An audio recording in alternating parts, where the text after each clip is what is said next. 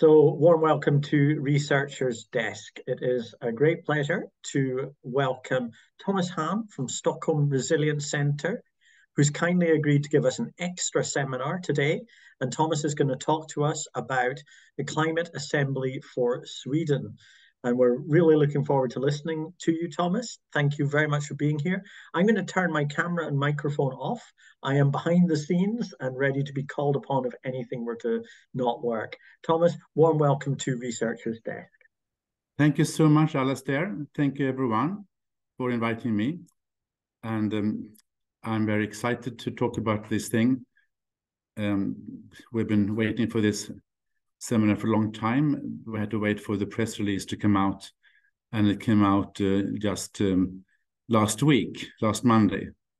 It was a press release about this thing when we released everyone who is involved and so on. Yes.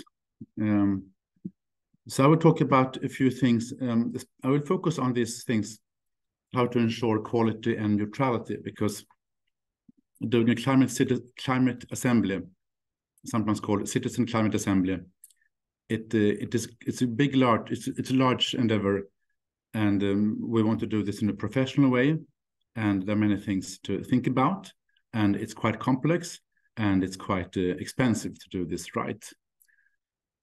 So who are we? I mean, Fairtrans doing this. It's a big program financed by Formas and Mistra, and it's about climate action together with the Swedish civil society.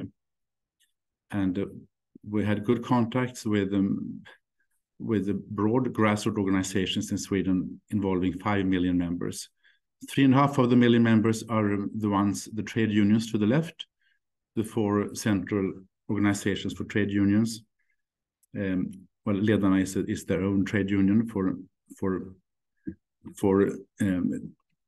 different CEOs and leaders in Sweden. And then we have Hyresgästföreningen, for the organization for the tenants in Sweden, and the Naturskyddsföreningen, Society for Nature, and finally Hela Sverige ska leva, which is a very important rural organization.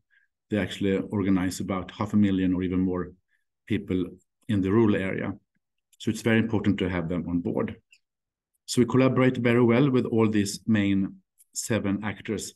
And then there's a bunch of other people, other organizations, which do not have so many members. They might be like Sveriges Konsumenter. It's umbrella organization for different organizations and so on. So this is Fairtrans. And so basically we collaborate with civil society in Sweden to make them step up in the leadership, to show what ordinary people want. What do the people in Sweden actually want? What kind of climate politics? Because this is the way to revitalize parliamentary democracy or representative democracy. It's not a way to replace it, but it's to vitalize it, to come up with new ideas, what people would think if they have time to think.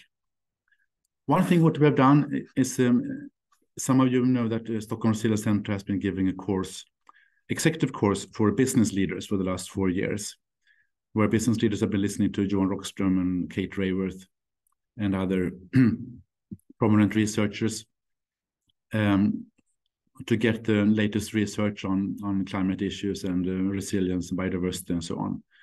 So we trained business leaders and the Wallenberg brothers and so on. Many of the CEOs and the big corporations have taken this course. So now I'm going to say to our trade union leaders, would you like to take a similar course? They said, yes. If Wallenberg has taken this course, we also want to take this course. So they got, for a smaller price, they have taken the same course now. They are doing it now for a just transition. So this is the way we try to increase self-confidence in the trade unions, so they feel they can also discuss climate change and other sustainability issues based on science. And this has turned out very well. I've been super happy. We had fantastic days out on the conference hotel with the leaders of the central organizations and leaders from many other organizations. So that's basically what we do in Fairtrans. But then we also realized that civil society organizations are often seen as the organized elite.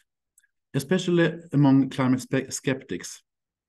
They think that all of these institutions, all these civil society organizations, they are part of the elite structure in Sweden, and that means they are not supposed to. I want to admit someone who came late. I disappeared. They're not supposed. They don't represent ordinary people. So in Sweden there's a word called vanliga människor, ordinary people, and the Nationalist Party tries to claim that we know what ordinary people want and who they are, and these everyday people. To get a sense so this is the unorganized people in Sweden. They do not belong to grassroots organizations with democratic statutes and so on, but they are unorganized. So for this right-wing people or nationalist people to reach them or to make it more compelling, saying what people want, it's not enough to just to collaborate with trade unions and other kind of established organizations. So that's why we're doing this climate assembly. This is the reason why we do it. And Tim Daw has been talking about this before. With he had a presentation for Researcher Desk in March. So I will not take the theory of what deliberate meaning public is about, but it's about what people think when they have time to make up their minds in deliberation with each other after listening to experts, various experts. And it's a democratic lottery, and it's a lottery, but it's based on scientific principles for making sure that the people mirror population. So it's not completely random, because if it was totally random, we would get people who are more self-selecting. I mean, not everyone wants to spend 8 days discussing climate politics. And if you want a tvärsnitt, if you want everyday people, I mean, they have to not representing, but we have, if we want to have really mirror the population, we need to make lots of different sampling techniques to make sure that we have a good sample of people. And they will make deliberation, they will suggest some proposals, and finally, in the final weekend, they will vote for these propositions. So there will be individual votes, and so we can see how many percentage of the assembly that supports different propositions. Many countries have done this, and there's been a diversity of mandates and budgets in these different national assemblies. And we have contacts, Tim Daw has strong contacts with Knocka, leading network, to make sure that this is done in a scientifically rigorous way. So what do we do? What do we do then? I mean, the public, just to repeat what Tim Daw said last time, one of the aims is to reduce polarization, because when people meet without ordinary lobbyists, without ordinary political representations, they don't have any strong mandates, or some might have a strong mandate or agenda. They meet without an agenda, so they are more open to listen to different experts, and they're open to have a fact-based discussion thanks to the different experts they listen to. And they address particularly moral and ethical concerns, because they don't have expertise in any of these subjects, usually, ordinary people. But they have expertise on what they think is fair. What is a fair deal? How should we allocate and distribute the different benefit and the cost of the transformation? For example, if you increase petrol prices, how do you compensate low-income people? So this is the way to address this thing. And there are no lobbyists in the room. There's no organized lobbyist or power relations based on economic or political power. And we found in previous research that it will be considered public input on complex value-laden problems and trade-offs. And the result is not so much technical. They will not maybe come up with some very technical solutions, but we hope still that it will be tangible results in the proposals they come up with. Any questions so far about deliberate mini publics in theory? We can take some questions now, I think. Okay, thank you so much for the questions on the general stuff. Now we're going to this Medborgarrådet om klimatet, what we're doing here in Stockholm and Sweden, starting in March. So the national assemblies have been conducted in several countries, but not in Sweden. And Fair Transport, because it's a MISTRA program I'm leading with Stefan Bartel, they decided to organize this in Sweden in spring 2022. It's important to know this because this was before the national election. So we did not do this in response to the election, the result of the election. So please don't think that we've done this somehow because the government is what it is. This is an idea that is very interesting for researchers and in many countries. So we had this discussions for the last 2 years. So we start in March next year, 2 weekends in Stockholm. Between that is 4 online meetings on Saturdays. And previous experience has shown that if you manage to get the attention during the first fiscal meeting, then people will be willing to participate on online meetings. And they're also giving 1,000 kronor per day in the meeting to make sure that even people who are not interested in climate politics, they will also participate. So we enrolled Enquetfabriken. It's a very complicated public procurement, as you know, Stockholm University. But we enrolled in Enquetfabriken for selecting participants. And then we have another consultancy called Digital Lab. They won the second upphandling public procurement. So they will lead and facilitate the whole assembly. So the first risk that we have been observing is that actually the climate assembly is ignored by the political system. In other countries, the political system, governments or parliament have been instrumental when they start the assembly. So they have been actually ordering the assembly. Here we are a bunch of universities doing it. So we need to interact with media to make sure that media gets interested.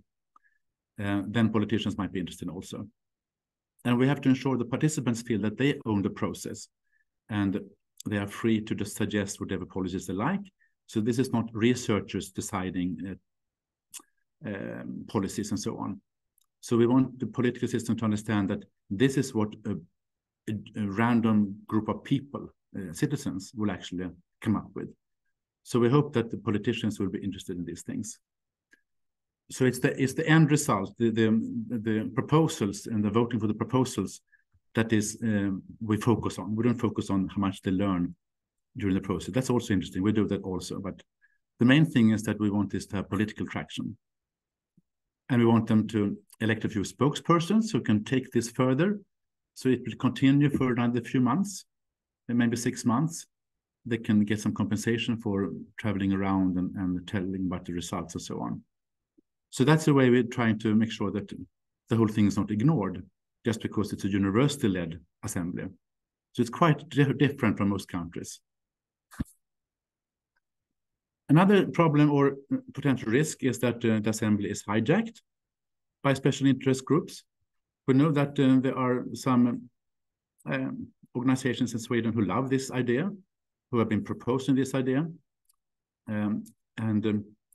If we collaborated with these people, these organizations, it would risk our neutrality, of course.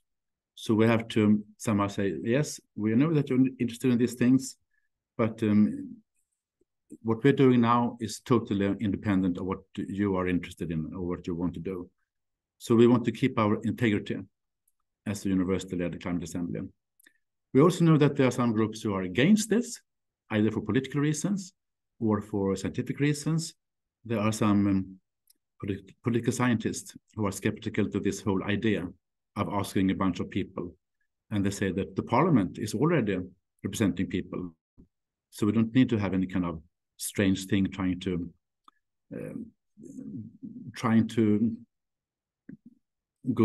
pass the parliament.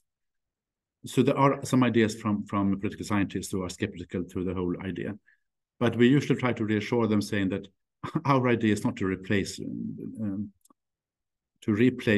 parliamentary and representative democracy. It's actually to inform them about what people would think if they are not in the hands of the ordinary lobbyist structure and the power structure and so on. But as you said, one of your questions before, I forgot your name, we have to ensure quality and non-bias in the selection of participants and the selection of experts. So how do we do that? Well, first, to take the participants, we want to have 50 participants, and that's a small sample. We cannot say that they represent the people in Sweden. There are too few of that, much too few people to represent, to be representative of Sweden. So we cannot use that word. So instead, we say that we try to mirror population. And then we know that if we just do the first poll, we ask people to come and we say, oh, whoever shows interest is welcome. We know that this is called a self-selected sample. They will not represent the people of Sweden. Sorry, they will not mirror the people of Sweden. Because there will be people who are interested in these issues. And we also want to have people who are not interested in climate politics, climate issues.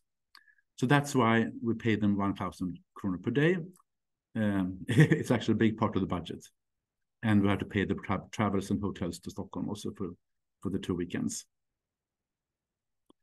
Then the Enquetfabriken, they use 7 variables in selection. Geography, sex, and age, they know that ex ante before they send out the first survey. So they send out a survey to 5,000 people, perhaps. And then they ask in the survey for education, which party they would vote for. If it was election today, very common question. If they're climate warrior on a scale 1 to 7, and foreign background, because we want to have, I mean, if 30% of the people in Sweden have foreign background, that means at least one parent is born. Sorry, both of your parents are born abroad, or you are born abroad, then you have a foreign background. So we ask these questions in the survey, and then they use different statistical techniques to make sure that the 50 or 60 people, because we need some reserves, that are selected. One of 5 would actually support Sverigedemokraterna, and 1 of 5 supporting Moderaterna, and 25% or 30% Socialdemokraterna, and so on. So they mirror the parliament somehow. I think that is the most important way to get legitimacy in the general population. So the people will question us, who are these 50 people? Can they really represent the citizens of Sweden? Well, at least they mirror the parliament. That will be our answer to ensure legitimacy. So we understand that many people who are climate activists who really want to participate, but we have to say no to many of these people, and to get people with short education and people with less climate worry and so on. So this will be solved. I mean, there are statistical ways, and there are scientific articles written on these things, and Tim Doe is making these discussions with the Enquetfabriken to make sure these things. They're very, very interested in doing this in a scientific way. Finally, we have recruited a consultancy group. So the members, 8 people, quite well-known people in Sweden, representing different political parties and so on. And they will oversee that the selection of participants is non-biased, and also the selection of experts, which is the next question, number 4 here. How do we make sure that the experts we invite are not biased? For the first weekend, of course, we have to invite a lot of some experts. We will discuss either international and national issues of fairness, or we discuss transportation mobility issues, because that is one of the important fields that we need some policies on transportation and mobility. So we're not exactly decided which will be the themes for the first weekend, but we will need to invite some experts. And then we will use the consultation group to consult them to make sure that they think the selection of experts is not biased. So here we have Bengt Westerberg, who was the former leader of Folkpartiet. And we have Lena Sommerstad, she was the Minister of Environment for the Social Democrats. PM Nilsson, he made a short career for Moderaterna. And now he will be the leader of Timbro. We have Jens Holm from the Vänsterpartiet. He's now in the municipality in Stockholm. He was in the parliament before. Ulrika Liljeberg, Center Party in the parliament. Anita Sandström, who is representing the Sami parliament. Carolina Klüft, Olympic champion, and Silvia Kakembo from Arena Idea. So this is not random. This is a sample to cover, to make sure that this group will somehow help us. If we are blind to our own bias, they will help us say that, no, you need to have some, you cannot use fairness all the time in this sense. You must use fairness, you must use maybe fairness and efficiency and climate efficiency, efficient and fair policy tools, for example. Not just talk too much about fairness, because that could be a leftist connotation. So they will help us with the communication and also which experts we invite. So this is the way we are trying to ensure unbiased, and we are quite happy with this, but maybe you can help us, you guys, if there's anything that we have not been thinking about. Finally, the risk is that many participants will quit before or after the first meeting. They say, oh yes, I can participate these 8 days, and then, oh, actually, no, I have too many other commitments and weddings and so on. So from other assemblies, there have been a bit of dropout before the first meeting. Then actually, if you manage to get the attention from the people in the first meeting, they usually will prioritize to continue as participants. So we have to invite 55 or 60 participants to ensure that at least 50 will continue, because we don't want less than 50 to finalize the whole assembly. And then we want to have 2 ambassadors, 2 popular ambassadors. We're thinking about a TV personality to make sure that participants feel that, oh, we can actually meet some famous people here, and this is high status because there's some Melody Festival leader, some popular TV profile. So we're trying to get 1 such person, or even 2, maybe a deputy, to be ambassadors, so they can talk to them at the meetings. If they have questions about some things, they can come there with complaints. Or otherwise it is the Digital Lab who is facilitating and leading the assemblies. So again, it's not us researchers who are leading it, because that would be a bit, it could be a bias that we want to impose our ideas on policies and our ideas on, we're already influencing the whole agenda by deciding very much experts. Even though if a majority of participants say that they want to invite John Hassler, for example, then of course we will accept them to do that. And if they want to invite Elsa Widding, well, I don't think a majority want to invite her. But hypothetically, if a majority wants to invite her, then I think we have to accept that, to invite Elsa Widding. So we have to be open to say that this is you own this process to participants. Our theory of impact is that as researchers, we cannot influence the government very much, or parliament, other than our ordinary business with research and so on. But if the parliament, the government feels that this is somehow independent process, that we give all this capacity building with 50 ordinary people in Sweden, and they come up with this thing, and it's their process and it's their proposals. And we ask the politicians and government, are you interested to listen to these participants who are somehow citizens of Sweden? So we contacted them now already with a press release and so on, and asked them if they're interested. And some parties have answered, yes, we're interested. And they even invited us to come to talk more about these things to them, so they know what is the difference between meaning public and opinion poll, and are we threatening representative democracy and so on. and how do we solve these biases and so on. So we have been invited by some parties to discuss these things, and we have found supporting emails from different parties saying that this is a good idea and we are interested to listen to these 50 people when they come up with ideas. So it's very important that it's open. We don't decide which are the proposals they will make. So our theory of change or theory of impact is that attention by media is absolutely vital for politicians to show any interest. Why should politicians be interested in what 50 people think? Just because we say that, oh, we educated 50 people, now can you listen to them? So we think that we have to get the interest from media. So we hope that we get some connection with television also. And yeah, public media, mainstream media, and social media and so on. So we got in Dagens Nyheter, there was one, I think it was one whole page when they talked about saying that Sverige får ett nationellt medborgarråd för klimatfrågor. So they interviewed Tim Daw, who's leading this. So Tim Daw, he's a colleague of mine. His background in ecology and political science. And because he is Scottish and this kind of deliberate in public is very common in the UK. He knows a lot about these things, and then he's learned many things. So he's leading this process. Okay, finally, do you have any questions?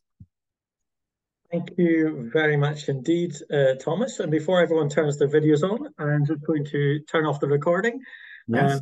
Thanks for a super talk, Thomas.